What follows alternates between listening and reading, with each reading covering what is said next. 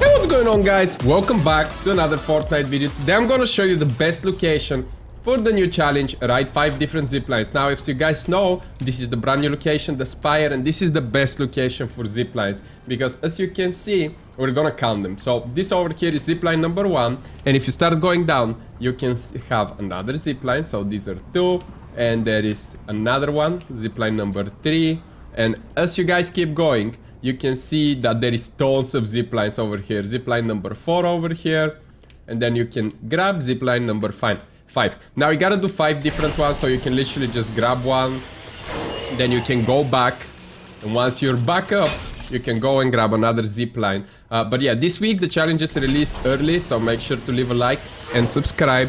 The legendary challenge though will release as per scheduled on Thursday. So yeah, I don't know why they dropped them early, but yeah, that's it.